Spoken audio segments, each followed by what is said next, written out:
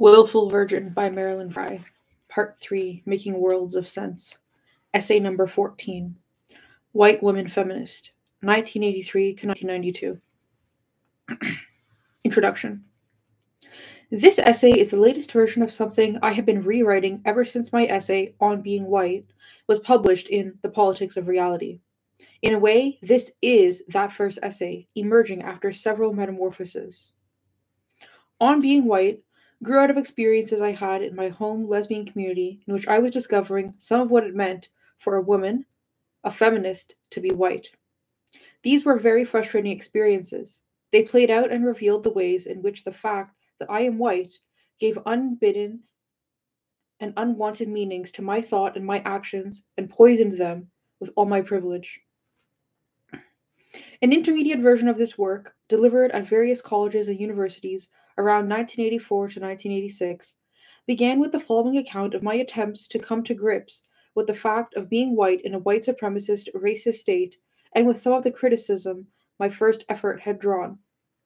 Quote, "Many white feminists, myself included, have tried to identify and change the attitudes and behaviors which blocked our friendly and effective comradeship with women of color and limited our ability to act against institutional racism. I assumed at first that these revisions would begin with analysis and decision. I had to understand the problems and then do whatever would affect the changes dictated by the understanding. But as I entered this work, I almost immediately learned that my competence to do it was questionable." End quote.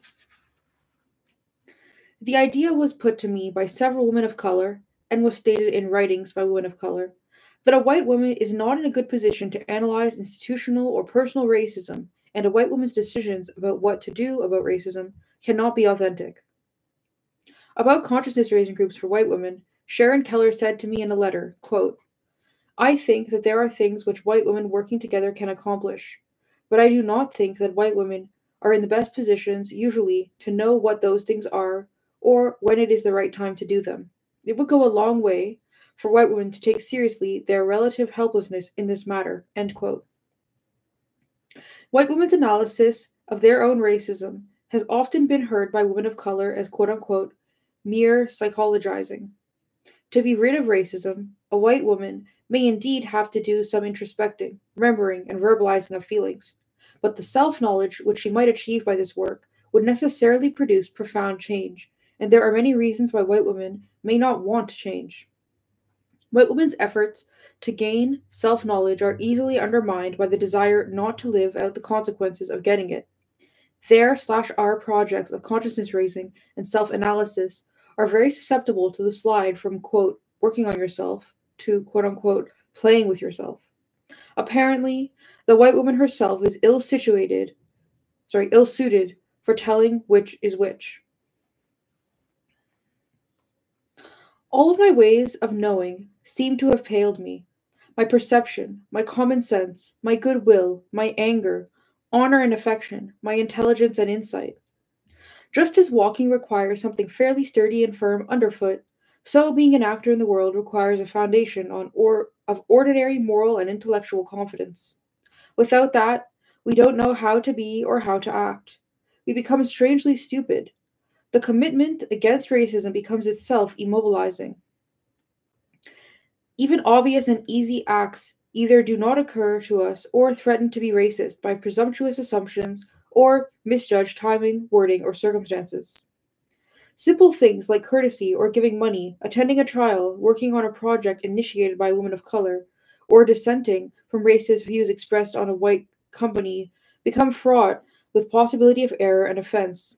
If you want to be good, and you don't know good from bad, how can you move? Thus stranded, we also learned that it was exploitive and oppressive to ask for the help of women of color in extricating ourselves from this ignorance, confusion, incompetence, and moral failure. Our racism is our problem, not theirs. Some white women report that the great enemy of their efforts to combat their own racism is their feelings of guilt. This is not my own experience, or that is not my word for it. The great enemies in my heart have been the despair and resentment which come with being required, by others and by my own integrity, to repair something apparently irreparable, required to take responsibility for something apparently beyond my powers to effect. Both confounded and angry, my own temptation is to collapse, to admit defeat and retire from the field.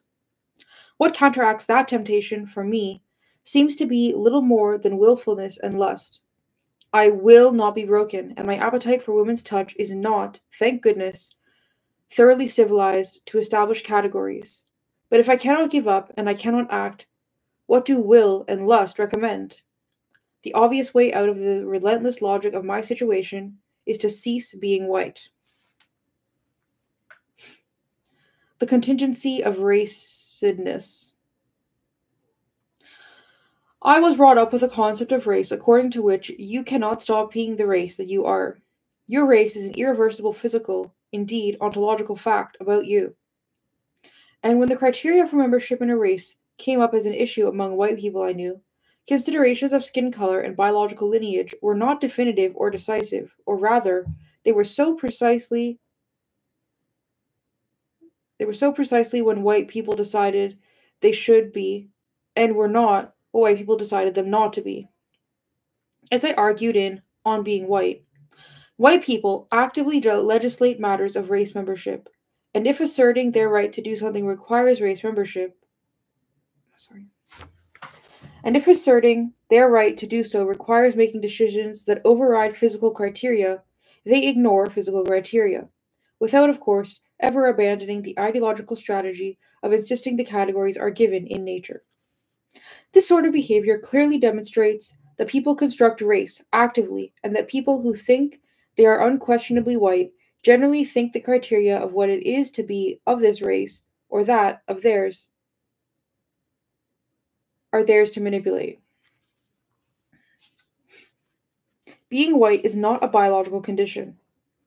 It is being a member of a certain social/political category, a category that is persistently maintained by those people who are, in their own and each other's perceptions, the most unquestionably in it. It is like being a member of a political party, or a club, or a fraternity, or being a Methodist or a Mormon. If one is white, one is a member of a continuously and politically constituted group which holds itself together by rituals of unity and exclusion, which develops in its members certain styles and attitudes towards the exploitation of others, which demands and rewards fraternal loyalty, which defines itself as the paradigm of humanity, and which rationalizes and naturalizes its existence and its practices of exclusion, colonization, slavery, and genocide, when it bothers to, in terms of mythology of blood and skin. If you are born to people who are members of that club, you are socialized and inducted into that club. Your membership in it is in a way, or to a degree, compulsory. Nobody gave you a choice in the matter, but it is contingent and, in the Aristotelian sense, accidental. Well then, if you don't like being a member of that club, you might think of resigning your membership, or of figuring out how to get yourself kicked out of that club, how to get yourself excommunicated. But this strategy of quote-unquote separation is vulnerable to a variety of criticisms. A white woman cannot cease having the history that she has by some sort of divorce ritual. Furthermore, the renunciation of whiteness may be an act of self-loathing rather than an act of liberation. And dissociation from the race group one was born into might seem to be an option for white folks, but seems either not possible or not politically desirable to most members of other groups from which the whites set themselves off. This criticism suggests that my thinking of dissociating from membership in the white fraternity is just another exercise, hence another reinforcement, of that white privilege which I was finding so erroneous and attempting to escape. All these criticisms sound right, and I will circle back to them at the end of the essay. But there is something very wrong here. This closure has the distinctive finality of a trap. In academic circles, where I now circulate, it has become a commonplace that race is a quote-unquote social construction, and not a naturally given and naturally maintained grouping of human individuals with naturally determined sets of traits. And the recognition of race as non-natural is presumed, in those circles, to be liberatory. Pursuing the idea of dissociating from the race category in which I am placed and from the prerequisites attached to it is, in a way, pursuing the question of what freedom can be made of this and for whom. But it is seeming to me that race, together with racism and race privilege, is apparently constructed as something inescapable, and it makes sense that it would be, since such a construction would best serve those served by race and racism. Of course, race and racism are impossible to escape. Of course, a white person is always in a sticky web of privilege that permits only acts which reinforce, reinscribe, racism. This just means that some exit must be forced. That will require conceptual creativity and perhaps conceptual violence.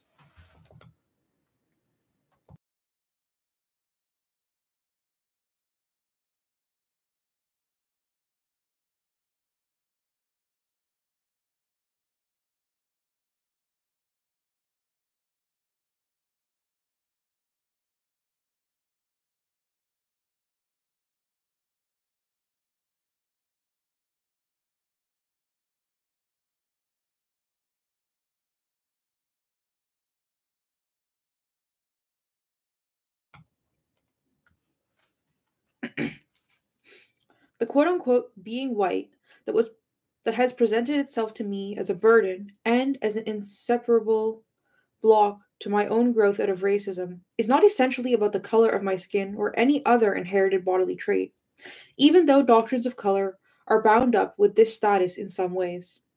The problem, then, is to find a way to think clearly about some kind of whiteness that is not essentially tied to color and yet has some significant relation to color. The distinction feminists have made between maleness and masculinity provides a clue and an analogy. Maleness we have constructed as something a human animal can be born with. Masculinity we have constructed as something a human animal can be trained to. And it is an empirical fact that most male human animals are trained to it in one or another of its cultural varieties. Masculinity is not a blossoming consequence of genetic constitution, as lush growths of facial hair seem to be in the males of many human groups. But the masculinity of an adult male is far from superficial or incidental, and we know it is not something an individual could shrug off like a coat or snap out of like an actor stepping out of his character. The masculinity of an adult male human is in any particular culture, is also profoundly connected with the local perceptions and conceptions of maleness as quote unquote biological, its causes and its consequences. So it may be with being white, but we need some version of our vocabulary to say it rightly. Oh, some revision of our vocabulary to say it rightly. We need a term in the realm of race and racism, whose grammar is analogous to the grammar of the term masculinity. I am tempted to recommend the neologism albosity for this honor, but I'm afraid it is too strange to catch on. So I will introduce whitely and whiteliness in terms of whose grammar is analogous to that of masculine and masculinity. Being white-skinned, like being male, is a matter of physical traits presumed to be physically determined. Being whitely, like being masculine, I conceive of as a deeply ingrained way of being in the world. Following the analogy with masculinity, I assume that the connection between whiteliness and light-colored skin is a contingent connection. This character could be manifested by persons who are not quote unquote white. It could be absent in persons who are. In the next section, I will talk about whiteliness in a free and speculative way, exploring what it may be. This work is raw, preliminary sketching. It moves against no such background of research or attentive observation as there is to guide accounts of masculinity. There is, of course, a large literature on racism, but I think that what I am after here is not one the same thing as racism, either institutional or personal. Whiteliness is connected to institutional racism, as will emerge further on the discussion. But the fact that individuals with this sort of character are well suited to the social roles of agents of institutional racism, but it is a character of persons, not of institutions. Whiteliness is also related to individual or personal racism, but I think it is not one and the same thing as racism, at least in the sense where racism means bigotry slash hate slash ignorance slash indifference. As I understand masculinity, it is not the same thing as misogyny. Similarly, whiteliness is not the same thing as race hatred. One can be whitely even if one's beliefs and feelings are relatively well informed, humane, and good willed. So I approach whiteliness freshly, as itself, as something which is both familiar and unknown.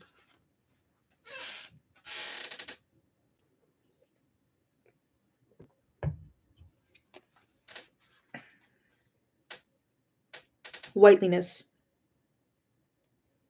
To begin to get a picture of what whiteliness is, we need to invoke a certain candid and thoughtful reflection on that part of white people, who are, of course, in some ways, know themselves best. We also need to listen to what people of color perceive of white people, since in some ways they know white people best. For purposes of this brief and preliminary exploration, I will draw on material from 3 books for documentation of how white people are presented in the experience of people of color. The 3 are This Bridge Called My Back, which is a collection of writings from radical women of color, Feminist Theory from Margin to Center by Black theorist Bell Hooks, and Dry Longs Go, which is a collection of narratives of members of what its editor called, quote unquote, the core Black community. For white voices, I draw on my own and those I have heard as participant slash observer of white culture and on Minnie Bruce Pratt. Minnie Bruce Pratt, a feminist and a white Southerner, has spelled out some of what I would call the whitely way of dealing with issues of morality and change. She said she had been taught to be a judge of responsibility and of punishment according to an ethical system which countenanced no rival. She had been taught to be a preacher, to point out wrongs and tell others what to do. She had been taught to be a martyr, to take all responsibility and all glory. She had been taught to be a peacemaker, because she could see all sides and see how it ought to be. I was taught something like this, growing up in a small town south of the Mason-Dixon line, in a self-conscientiously Christian and white family. I learned that I, and quote-unquote we, knew right from wrong, and had the responsibility to see to it right was done. That there were others who did not know what is right and wrong, and should be advised, instructed, helped, and directed by us. I was taught that because one knows what it is right, it is morally appropriate to have and exercise what I now would call race privilege and class privilege.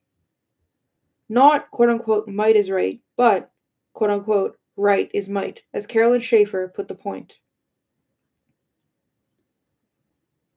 In any matter in which we did not know what is right, through youth or inexpertise of some sort, we should await the judgment or instruction of another white person who does.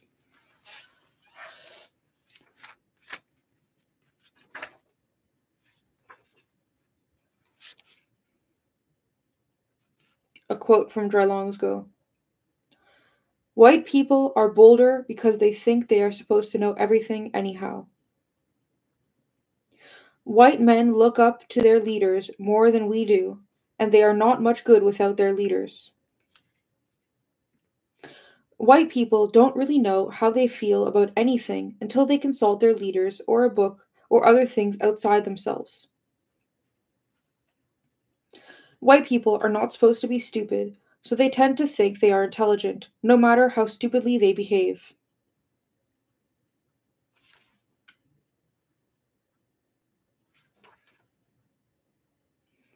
A quote from Feminist Theory from Margin to Center. The possibility they were not the best spokesperson for all women made them fear for their self-worth. Whitely people generally consider themselves to be benevolent and good-willed, fair, honest, and ethical. The judge, preacher, peacemaker, martyr, socialist, professional, moral majority, liberal, radical, conservative, working men and women. Nobody admits to being prejudiced, Everybody has earned every cent they have ever had, doesn't take sides, doesn't hate anybody, and always votes for the person they think best qualified for the job, regardless of the candidate's race, sex, religion, or national origin, maybe even regardless of their sexual preferences. The professional version of this person is always profoundly insulted by the suggestion that she/he might have permitted some personal feeling about a client to affect the quality of services rendered. She/he believes with perfect confidence that she/he is not prejudiced, not a bigot, not spiteful, jealous, or rude, does not engage in favoritism or discrimination.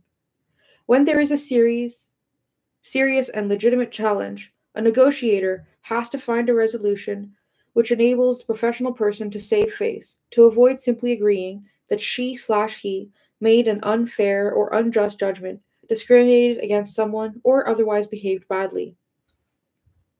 Whitely people have a staggering faith in their own rightness and goodness, and that and that of other whitely people. We are not crooks. Some quotes from Dry Longs Go. Every reasonable black person thinks that most white people do not mean him well. They figure if nobody blows the whistle, then nothing wrong has gone down. White people are very interested in seeming to be of service. White folks can't do right, even if there was one who wanted to. They are so damned greedy and cheap that it even hurts them to try to do right. A quote from This Bridge Called My Back. A child is trick-or-treating with her friends. At one house, the woman, after realizing the child was Indian, quite crudely told me, so refusing to give me treats that my friends had received. A quote from Dry Longs Go. I used to be a waitress, and I can still remember how white people would leave a tip, and then someone at the table, generally some white woman, would take some of the money. A few quotes from This Bridge Called My Back. The lies, pretensions, and snobbery and cliquishness.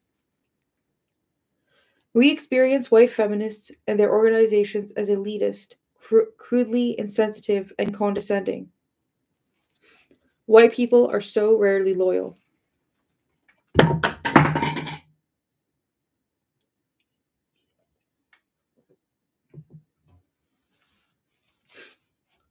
White people do have a sense of right and wrong, and are ethical. Their ethics is in a great part an ethics of forms, procedures, and due process. As Minnie Bruce Pratt said, their morality is a matter of ought tos, not want to or passionately desire to, and the oughts tend to factor out in propriety or good manners and abiding by the rules. Change cannot be initiated unless the moves are made in appropriate ways. The rules are often rehearsed. I have participated in whitely women's affirming to each other that some are uncomfortable disruptions caused by someone objecting to some injustice or some offense could be avoided. Had she brought her problem forth in the correct way, it would have been correctly processed. We say, quote unquote, she should have brought it up in the business meeting. Quote unquote, she should have taken the other woman aside and explained that the remark had offended her. Quote unquote, she should not have personally attacked me. She should have just told me that my behavior made her uncomfortable and I would have stopped doing it.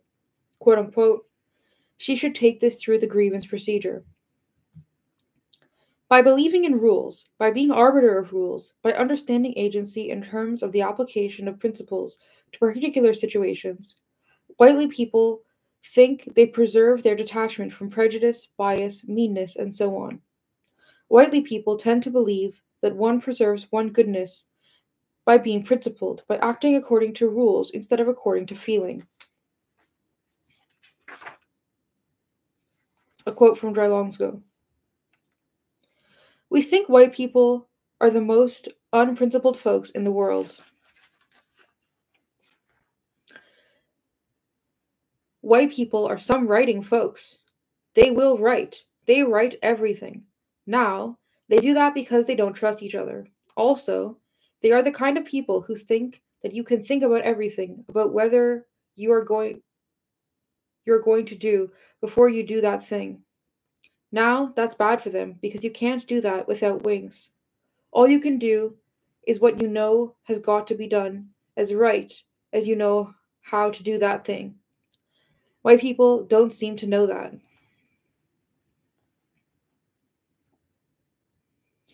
He keeps changing the rules. Now Charlie will rule you to death. Authority seems to be central to whiteness, as you might expect from people who are raised to run things or to aspire to that. Belief in one's authority in matters practical, moral, and intellectual exists in tension with the insecurity and hypocrisy that are essentially connected with the pretense of infallibility. This pretentiousness makes the whitely person simultaneously rude, condescending, overbearing, and patronizing on the one hand, and on the other, weak, helpless, insecure, and seeking validation of her or his goodness. Quotes from Drylongsko. White people have got to bluff it out as rulers are always unsure of themselves. No matter what Charlie do, he want his mama to pat him on the head and tell him how cute he is. In a very real sense, white men never grow up. Hard on the outside, soft on the inside. Quotes from This Bridge Called My Back. Socially, juvenile and tasteless. No responsibility to others. The dogmatic belief in whitely authority and rightness is also at odds with any commitment to truth. Quotes from Drylongsko. They won't tell each other the truth, and the lies they tell each other sound better to them than the truth from our mouths. As long as they can make someone say rough is smooth, they are happy. Like I told you, white folks don't care about what the truth is. It's like when you lie, but so much you don't know what the truth is. You simply cannot be honest with white people. A quote from This Bridge Called My Back. White feminists have a serious problem with truth and quote-unquote accountability. And finally, whitely people make it clear to people of other races that the last thing the latter are supposed to do is challenge whitely people's authority. A quote from This Bridge Called My Back.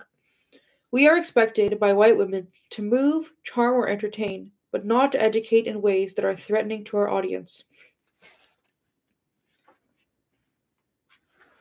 A quote from Feminist Theory from Margin to Center. Though they expected us to provide first-hand accounts of Black experience, they felt it was their role to decide if these experiences were authentic. Often, in situations where white feminists aggressively attacked individual Black women, they saw themselves as the ones who were under attack, who were the victims. A quote from Drylongsko. Most white people, anyways, all the white people I know, are people you wouldn't want to explain anything to.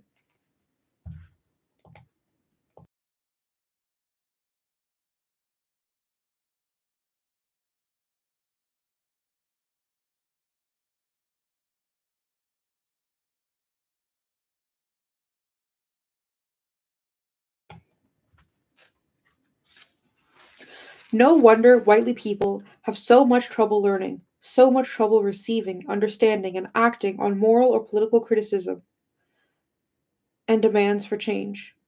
How can you be a preacher who does not know right from wrong, a judge who is an incompetent observer, a martyr who victimizes others, a peacemaker who is the problem, an authority without authority, a grown-up who is a child? How can someone who is supposed to be running the world acknowledge their relative powerlessness in some matters in any politically constructive way? Any serious moral or political challenge to a whitely person must be a direct threat to her or his very being. Whiteliness and class. What I have been exploring here and calling whiteliness may sound to some like it is a character of middle-class white people, or perhaps of middle-class people, whatever their race. It may sound like a class phenomenon, not a race phenomenon.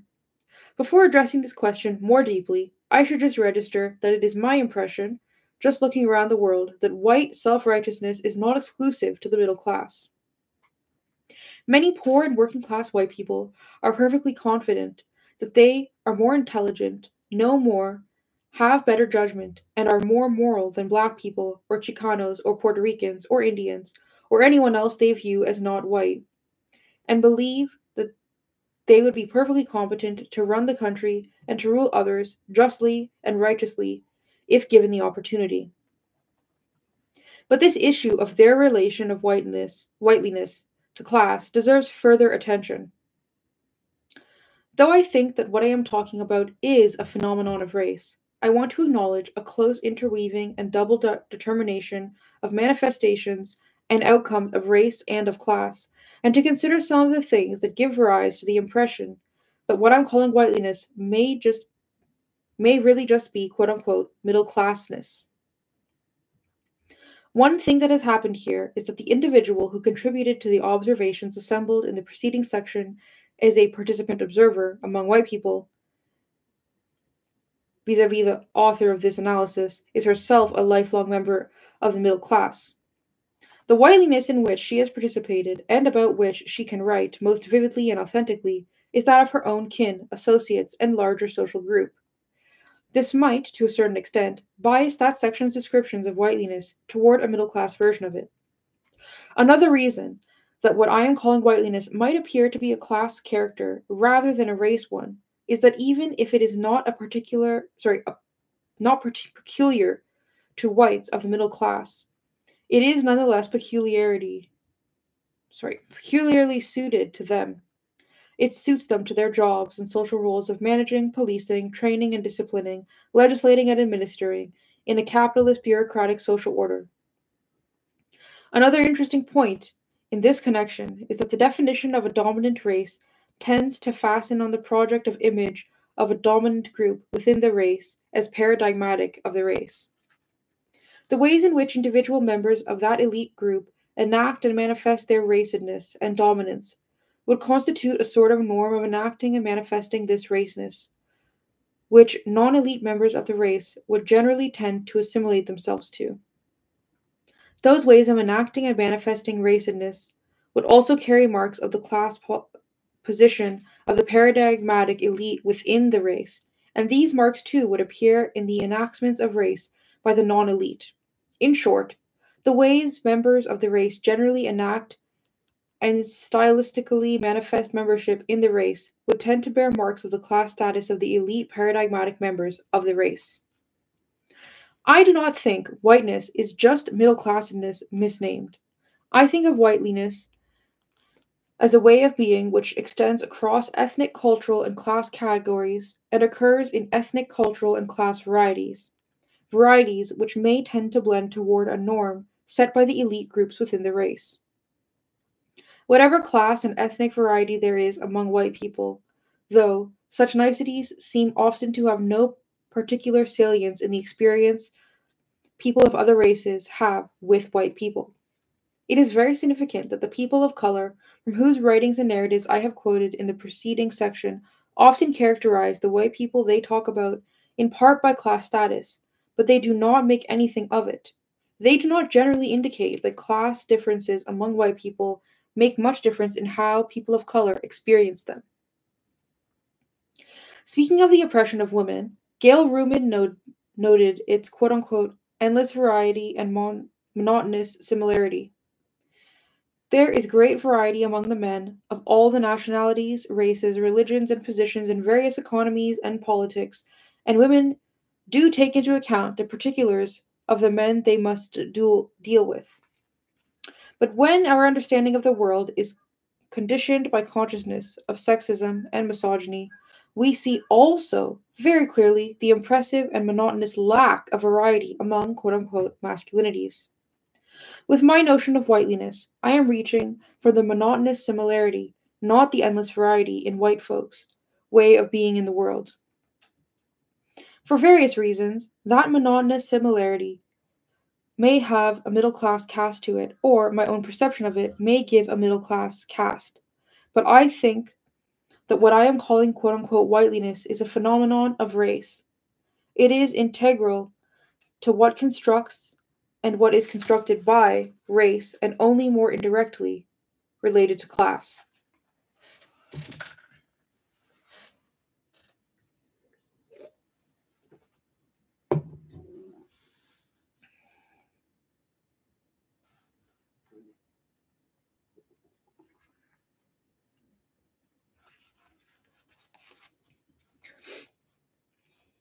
Feminism and whiteliness. Being whitely, like being anything else in a sexist culture, is not the same thing in the lives of white women as it is in the lives of white men. The political significance of one's whiteliness interacts with the political significance of one's status as female or male in the male supremacist culture. For the white man, a whitely way of being in the world is very harmonious with masculinity and their social and political situation. For white women, it is, of course, all very much more complicated. Femininity in white women is praised and encouraged, but is nonetheless contemptible as weakness, dependence, feather-brainedness, vulnerability, and so on. But whiteliness in white women is unambivalently taken among white people as an appropriate enactment of positive status. Because of this, for white women, whiteliness works more consistently than femininity does to disguise and conceal their negative value and low status as women, and at the same time to appear to compensate for it or to offset it. Those of us who are born female and white are born into the status created by white men's hatred and contempt for women, but white girls aspire to being and integrity like anyone else. Racism translates this into an aspiration to whiteliness. The white girl learns that whiteliness is dignity and respectability. She learns that whiteliness is her aptitude for partnership with white men.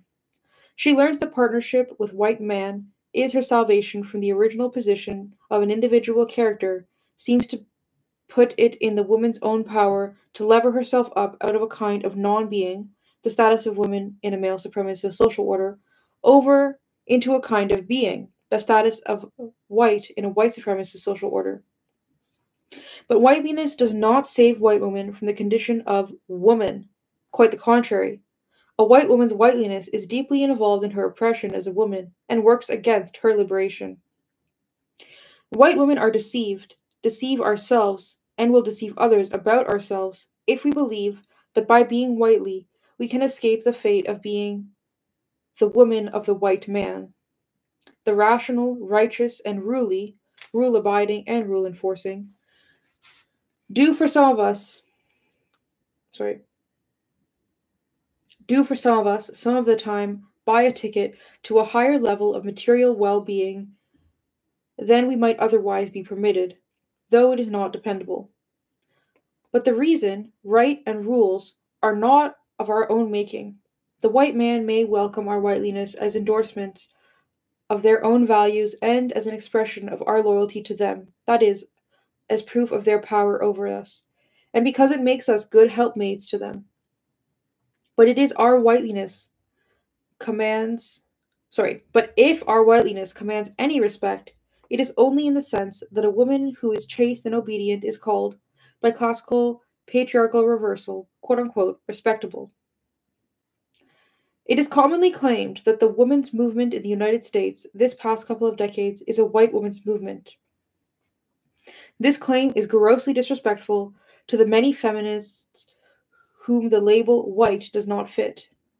But it is indeed the case that millions of white women have been drawn to and engaged in feminist action and theorizing, and this creative engagement did not arise from those women's being respected for their nice whitely ways by white men. This arose from rape, battery, powerlessness, poverty or material dependence, spiritual depletion, degradation, harassment, servitude, insanity, drug addiction, botched abortion, and murder of those women who are white. As Doris Davenport put in her analysis of white feminist racism, quote, "A few of us third world women see beyond the so-called privilege of being white and perceive white women as very oppressed and ironically invisible. It would seem that some white feminists could see this too. Instead, they cling to their myth of being privileged, powerful, and less oppressed than black women. Somewhere deep down, denied and almost killed, in the psyche of racist white feminists, there is some perception of their real position, powerless, spineless, and invisible. Rather than examine it, they run from it. Rather than seek solidarity with women of color, they pull rank within themselves." End quote. For many reasons, it is difficult for women of any intersection of demographic groups to grasp the enormity and the full depth and breadth of their oppression and of men's hatred and contempt for them. One reason is simply that the facts are so ugly and the image is of that oppressed, despised, and degraded woman so horrible that that recognizing herself as oneself seems to be accepting utter defeat. Some woman at some time, I am sure, must deny to survive. But in the larger picture, denial, at least deep and sustained denial, of one's own oppression cuts one off from the appreciation of the oppression of others, which is necessary for the connections one needs. This is what I think Sherry Moraga is pointing out when she says, quote, without an emotional, heartfelt grappling with the source of our own oppression, without naming the enemy within ourselves and outside of ourselves, no authentic, non-hierarchical connection among oppressed groups can take place, end quote. If white women are not able to ally with women of other races in the construction of another world, we will indeed remain defeated in this one. White women's whiteliness does not deliver the deliverance we are taught it would. Our whiteliness interferes with our own ability to form necessary connections, both by inhibiting and muddling our understanding of our own oppression as women, and by making us personally obnoxious and insufferable to many other women much of the time. It also is directly opposed to our liberation because it joins and binds us to our oppressors. By our whitely ways of being, we enact partnership and racial solidarity with men. We animate a social, if not also sexual, heterosexual union with men. We embody and express our possession by white men. A feminist that boldly names the oppression and degraded condition of white women and recognizes white men as its primary agents and primary beneficiaries. Such a feminism can make it obvious to white women that the various forms of mating and racial bonding with white men do not and will never save us from that condition.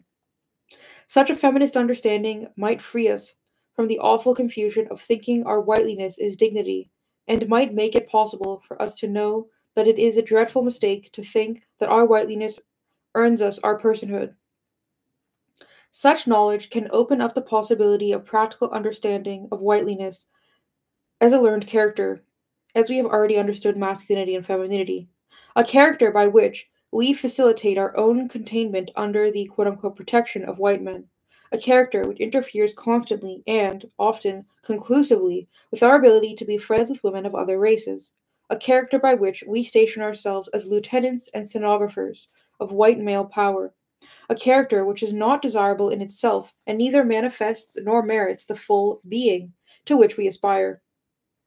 A character by which, in fact, we both participate in and cover up our own defeat. We might then include among our strategies for change a practice of unlearning whiteliness, and as we proceed in this, we can only become less and less well assimilated members of that racial group called, quote unquote, white. Open parentheses. I must state as clearly as possible that I do not claim that unbecoming white is the only thing white women need to do to combat racism. I have said that whiteliness is not the same thing as racism. I have no thought whatever that I am offering a panacea for the eradication of racism. I do think that being whitely interferes enormously with white women's attempts in general to be anti-racist. Close parentheses.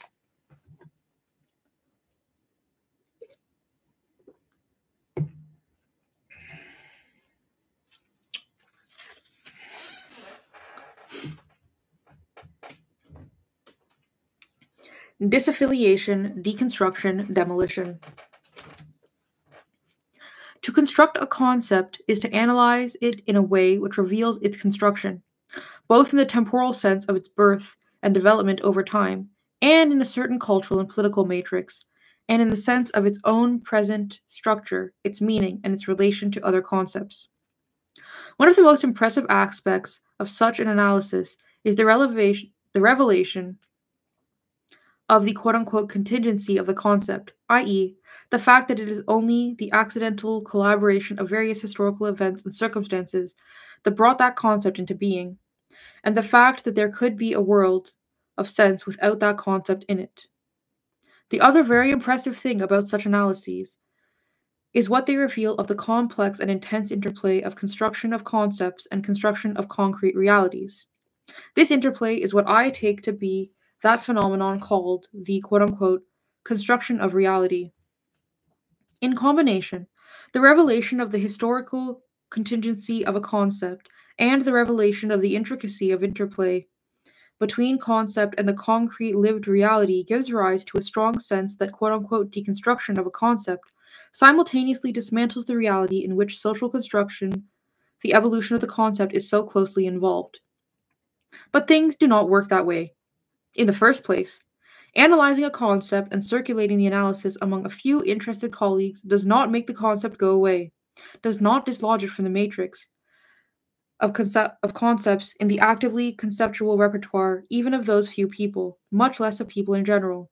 In the second place, even if the deconstructive analysis so drains the concept of power from those few individuals that they can no longer use it, and perhaps their participation in the social construction of which that concept is a part becomes awkward and halting, like tying your shoelaces while thinking directly about what you are doing, it still leaves those social constructions fully intact.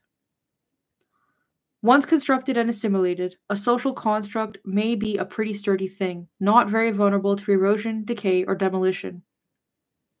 It is one thing to quote unquote deconstruct a concept, another to dismantle a well established, well entrenched social construct. For example, Foucault's revelations about the arbitrariness and coerciveness of classification of sexualities did not put an end to queer bashing or to the fears lesbians and gay men have of being victims of a witch hunt. I am interested, as I suggested earlier in this essay, in the matter of how to translate the recognition of the social constructedness of race into some practice of the of the freedom these contingencies seem to promise, some way to proceed by which people can be liberated from the concrete reality of races as they are determined by racism. But the social constructedness of race and races in the racist state has very different meanings for groups differently placed with respect to these categories. The ontological freedom of categorical construction may be generic, but what is politically possible differs for those differently positioned, and not all the politically possible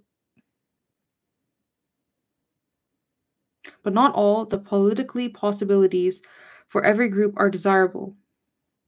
Attempts by any group to act in this ontological freedom need to be informed by understanding of how the action is related to the possibilities and needs of others. I have some hope that if I can manage to refuse to enact, embody, animate this category, the white race, as I am supposed to, I can free up my energies and actions from a range of disabling confinements and burdens, and align my will with the forces which eventually will dissolve or dismantle that race as such. If it is objected that it is an exercise of white privilege to dissociate myself from the white race this way, I would say that in fact this project is strictly forbidden by the rules of white solidarity and white supremacy, and it is not one of the privileges of white power. It might also be objected that my adoption or recommendation of this strategy implies that the right thing to do in general for everyone is to dissolve, dismantle, bring an end to races. And if this indeed is the implication, it can sound very threatening to some of the people whose races are thus to be erased. This point is well made by Franz Fanon in a response to Jean-Paul Sartre, described by Henri Louis Gates Jr. Quote, reading Sartre's account of negritude as an antithesis preparatory to a society without races, hence a transition and not a conclusion. Fanon reports, quote, I felt I had been robbed of my last chance, end quote. Quote, Sartre in this work has destroyed black zeal, end quote. The dynamic, creative claiming of racial identities and gender identity that arose as devices of people's oppression has been a politically powerful and life-enhancing response of oppressed people in modern and contemporary times. For members of oppressor groups to suddenly turn around and decide to abolish races would be, it seems, genocide, not liberation. I have a parallel unease about the project of dismantling the category of women, which some feminists seem to favor. But I am not suggesting that if white women should try to abandon the white race and contribute to its demolition, then women of other races should take the same approach to their racial categorization and their races. Quite the contrary. Approaches to the matter of dismantling a dominant subordinate structure surely should be asymmetrical. They should differ according to whether one has been molded into its category of dominance or its category of subordination. My hope is that it may contribute to the demise of racism.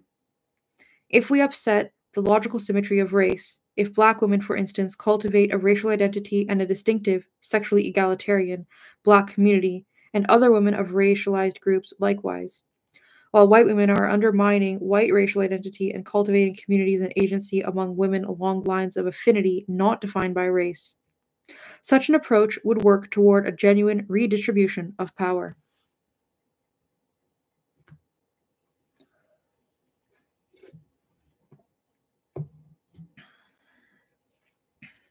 Growing room.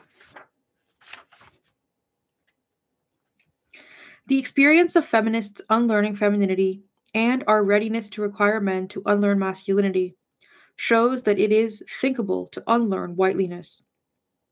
If I am right about all this, then indeed, we even know a good deal about how to do it. We know that white feminists have to inform ourselves exhaustively of its politics. We know we have to avoid or be extremely alert in environments in which whiteliness is particularly required or rewarded, example, academia. We know we have to practice new ways of being in environments which nurture different habits of feeling, perception, and thought, and that we will have to make these environments for ourselves since the world will not offer them to us. We know that the process will be collective, and that this collectively does not mean we will blend seamlessly with the others in a colorless mess. Women unlearning femininity together have not become clones of each other or of those who have been valuable models. As feminists, we have learned that we have to resist the temptation to encourage femininity in other women when, in moments of exhaustion and need, we longed for another's sacrificial mothering or wifing. Similarly, white women have to resist the temptation to encourage whiteliness in each other when, in moments of cowardice or insecurity, we long for the comfort of quote unquote solidarity and superiority, or when we wish someone would relieve our painful uncertainty with a timely application of judgments and rules. Seasoned feminists, white feminists, along with feminists of other races, know how to transform consciousness. The first breakthrough is in the moment of knowing another way of being is possible. In this matter of a white woman's racedness, the possibility in question is the possibility of disengaging, on some level at least, one's own energies and wits from the continuing project of the social creation and maintenance of the white race. The possibility of being disloyal to that project by stopping constantly making oneself whitely. And this project should be a very attractive one to white women once we get it, that it is the possibility of not being whitely rather than the possibility of being whitely that holds some promise of our rescuing ourselves from the degraded condition of women in a white man's world. Okay, there's like 2.5 pages of notes, so I'm going to read the notes. First note. The working title during that period was quote-unquote Ritual Libations and Points of Explosion, which referred to a remark made by Helen Wenzel in a review of my Politics of Reality, which appeared in the Women's Review of Books, Volume 1, Number 1, October 1983. Wenzel said, quote, even when white women called third world women our friends, and they us, we still agonize over quote-unquote the issue.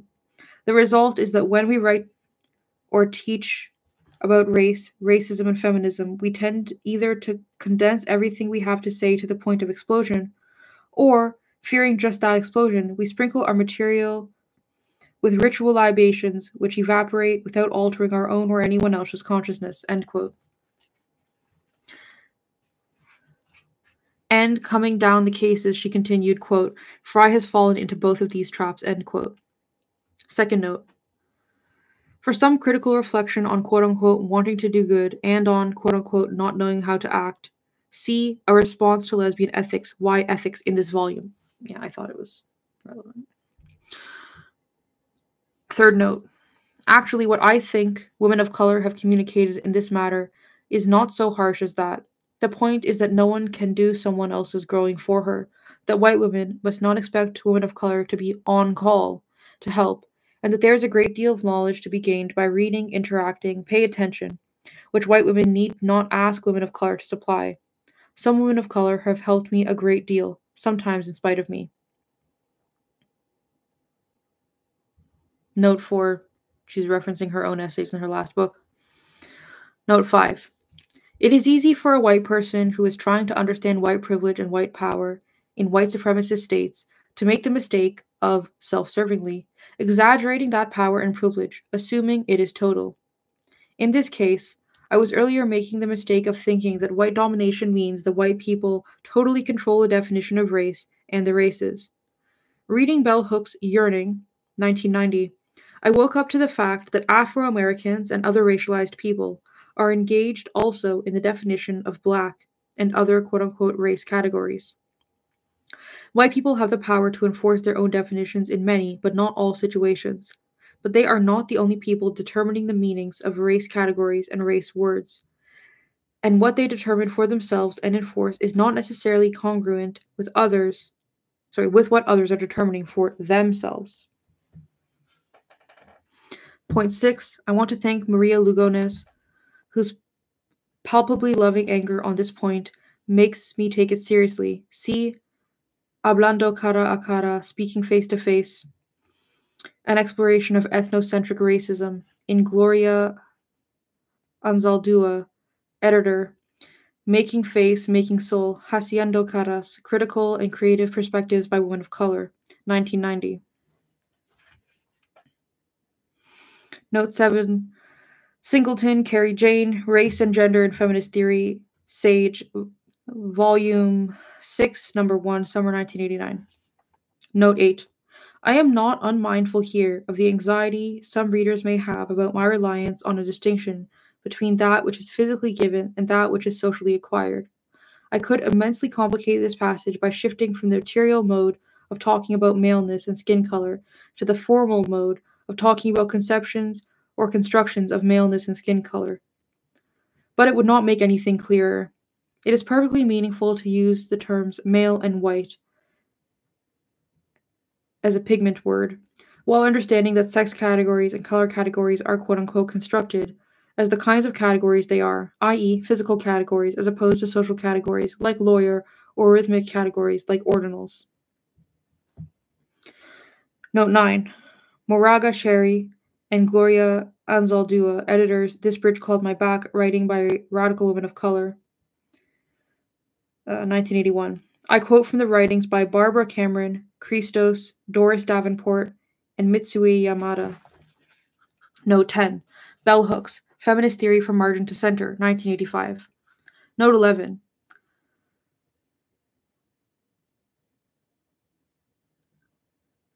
Gewalteni, John Longston, Drylongos, A Self-Portrait of Black America, 1983. I quote from statements by Jackson Jordan, Jr., Hannah Nelson, John Oliver, Howard Roundtree, Rosa Wakefield, and Mabel Lincoln. Note 12. The people speaking in Drylongso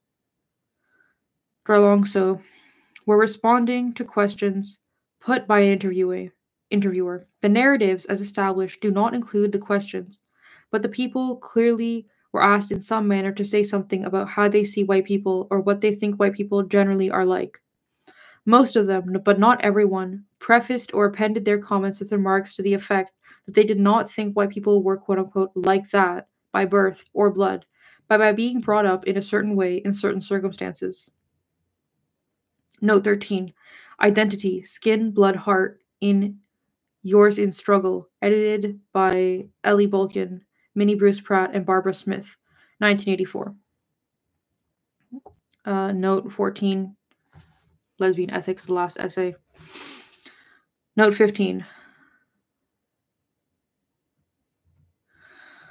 Balibar Etienne, Paradoxes of Universality, translated by Michael Edwards in David Theo Goldberg. Editor, Anatomy of Racism, 1990. Extract from Racisme et Nationalisme in Etienne Balibar and Emmanuel Wallerstein's Race, Nation, Class, Paris, 1988. Note 16. The Traffic in Women, Toward an Anthology of Women. Raina R. Rater, 1975. Note 17. Carolyn Schaefer is the one who brought to my attention the fact that there is a certain contradiction in claiming both that this stage of the women's movement was created by and belonging to white women, and on the grounds of the generally better material welfare of white women compared to women of other races in the U.S., that white women are not all that badly off and don't really know what suffering is about. If white women were as generally comfortable, secure, and healthy as they might appear to some observers, they would not have participated, as they have, in an enormous movement whose first and most enduring issues are bodily integrity and economic self-sufficiency. Note 18. The Pathology of Racism, A Conversation with Third World Women. This Bridge Called My Back, Writings by Radical Women of Color. Sherry Morega and Gloria Anzaldúa, 1981. Note 19. This Bridge Called My Back, a different page. Note 20. My lover, Carolyn, was explaining what I do for a living to our cohort, Koyesha, and included an account of quote-unquote deconstruction. Kiyosha, a welder and pipe fitter in the construction trades, said that wasn't a real word and offered quote-unquote demolition as the real word for this. Carolyn then had to admit, on my behalf, that all this deconstructing did not add up to any demolition, and a made-up abstract word was probably suitable to this abstract activity. Note 21. Critical remarks. Anatomy of Racism. David Theo Goldberg, 1990.